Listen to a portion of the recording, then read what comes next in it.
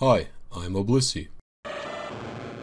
Hey guys, if you enjoy this video, I appreciate a like, comment, sub, and little bell notification. Thanks so much, enjoy. Hey everyone, today I'm going to be doing a short video on how to find your initial seed in Pokemon XD Gales of Darkness and the different methods you can use to advance frames / figure out your current seed. So the first thing obviously is to find your initial seed. So for this you'll need the program GameCube Pokemon RNG Assistant. And as I work on this video, hold on, let me lower the volume. No, it's low enough. So as I work on this video as well, it's being, the function should be either in or almost in Pokefinder, the all-purpose old gen RNG tool. Okay, so to get the initial seed finding process started, it's really easy. You're going to start the game. Versus mode, just like in Coliseum, quick battle, and battle versus CPU, and we'll leave it over ultimate for a minute. Then you're going to select your game, XD Gale of Darkness, and click find your seed. It just explains how the process works in the tool itself, which is nice. Also, for this tool to work, you're going to need a specific file. Where is it? So you'll need in here, you're going to need to make sure you have the xd.precalc file. It's on the same page you download the GCPokemon RNG tool, but you make sure you have it. So what you do is you go into here, hit A, and then for the first round, you don't type any HP stats, you just check the Pokemon. So Rayquaza and Moltres. Next pass. So then you go back, you do it again. It's Mew and Latias, and then you type in all 4 HP stats. So 355, the one below that's 347. So as you can see, finding the seeds is really, really easy. Click next pass, and see, look, it just found it twice. Sometimes you'll have to do more. You basically just repeat that process until it's done, and then you click finish. Now, one of the first methods of advancing the RNG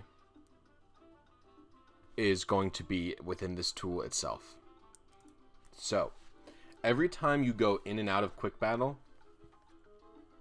it will advance the seed by 1, which actually can be a large amount. So you can see here in this tool, it says store seed, right?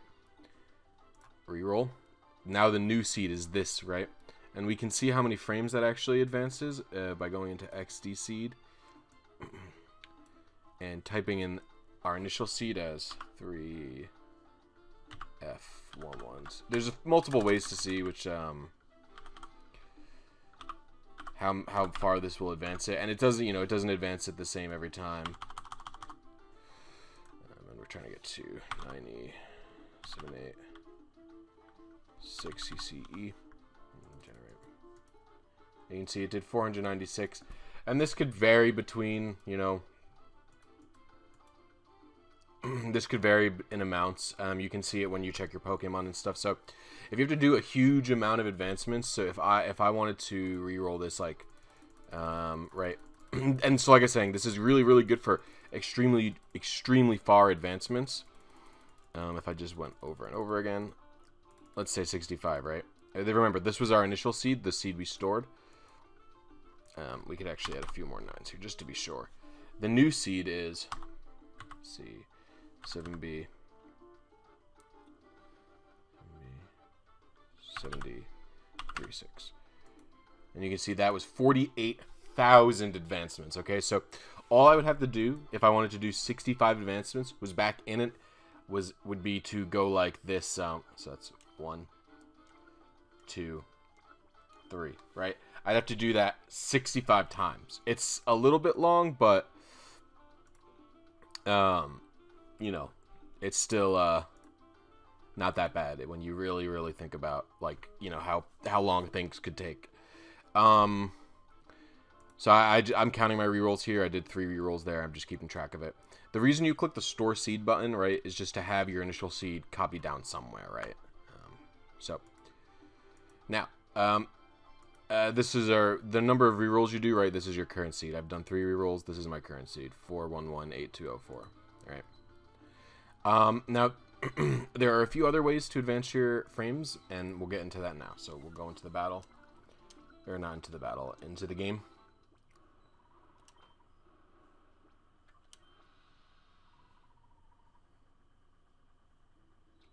So, there are multiple ways to check your advancements and whatnot. So I'm going to go over here into what I know is a noiseless area, basically. So, there are a few things that can cause advancements. One of them would be opening the items menu, right? The items menu is variable, and this also applies to opening the Pokemon menu. I believe they share the same exact value in regards to this type of thing. So if you open and then close the items menu or the Pokemon menu,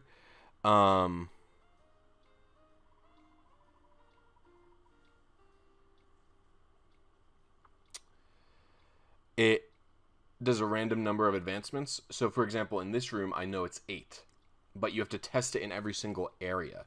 So the way you would do that is you would load up the save file, find your initial seed, do one, open the items menu and then close it, and then immediately catch the Pokemon you're aiming for. And assuming there's no noise in that area, and you could do it in an area with no noise, right? You can load up into an area with no noise, do the advancement, you know, go to where you need to go, and then figure out how many advancements are that way. I'll cover this type of thing specifically when I do other videos, but just so you know, you have to deduce it in every area you're in. So if you're saved right in front of a trainer in an area where there's no noise, right, you would have to open the item menu, encounter, catch the Pokemon, and then check how many advancements you were off the base amount, right? Like I said, so in this room, it's about it's 8. Saving is just saving the game, 63 frame advancements. It's pretty nice. Checking out a Pokemon summary, it's very, very variable depending on the Pokemon. Basically, I think it's dependent on their movement. So if a Pokemon moves more, the Pokemon is more likely to cause advancements. The less it moves, the less advancements it causes. For example, I believe Gulpin actually doesn't cause any advancements because it just sits still.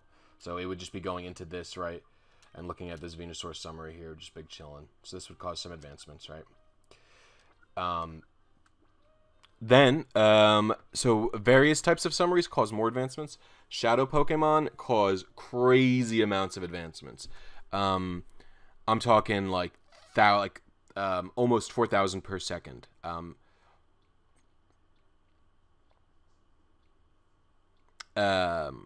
So that is an extremely quick way to do it. I just don't have any Shadow Pokemon on me. Checking the Pokemon in the PDA also causes a lot of advancements. So you would go to the strategy memo and then look at this Pokemon here. So that Abra is causing a bunch of advancements. That's causing almost 500 advancements per second. And again, Pokemon with different animations cause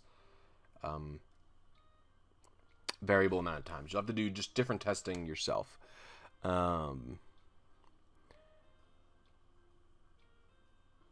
Seeing a Shadow Pokemon in the strategy memo, same thing so far.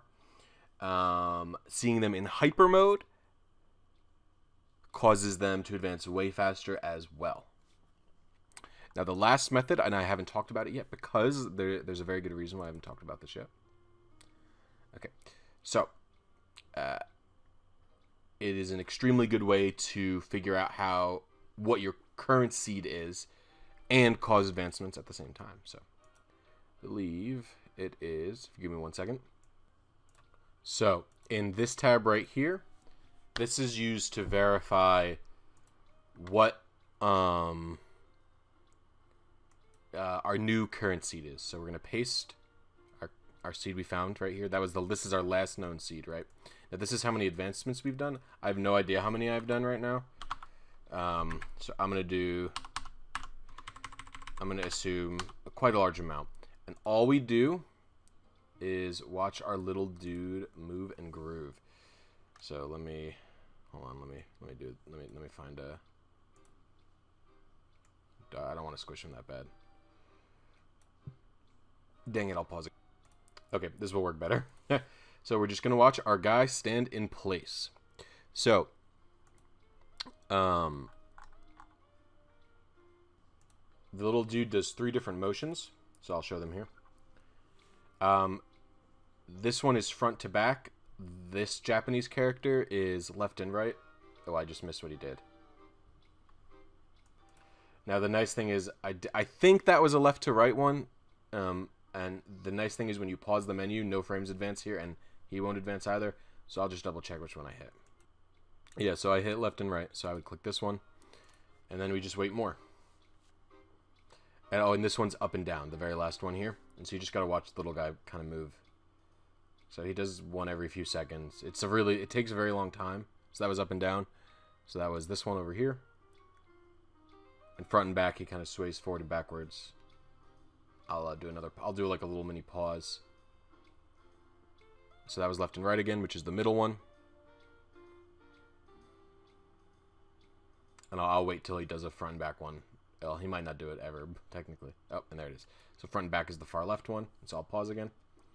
And I can do a little search here. And then, so this guesses, right, I've set to, like, you know, was it 9? That's either... No, that's 900,000. So, it could be any one of these, right? And all you would have... And it could be any one between... So we know it's less than 900... Or no, because I canceled the search, right?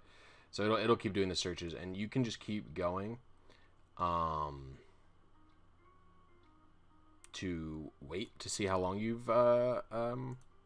You can keep doing these until you've exactly found your seed. Now, in a more controlled situation, you would know exactly the general amount of advancements you're aiming for. So this will be more... this will be shown better once I actually, you know, am RNGing a specific Pokemon. But you basically, the idea is you leave this open, you know, after attempting roughly, you know, if a Pokemon's specific thing does 500 frames per second, right, that animation, left and right. So if a Pokemon's animation does, you know, roughly 500 per second or something like that, you wait 20 seconds, right? Then you know the range would be within a specific amount of frames. And we search again, and it'll narrow the search results, as you can see here.